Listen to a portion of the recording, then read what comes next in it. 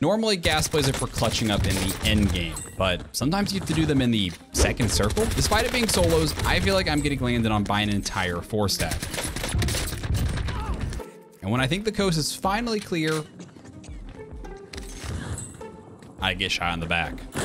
And given that my health is low, using audio cues, I pre-fire the window to give me a fighting chance. But there's still someone else out there, and instead of panicking and running out of the gas into the open, I calmly wait inside the cover of Grandma's, reload, and at the last moment, pop a stem to heal up.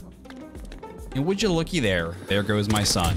Much to learn though, my boy. And because of all that, I get to live on to fight another day.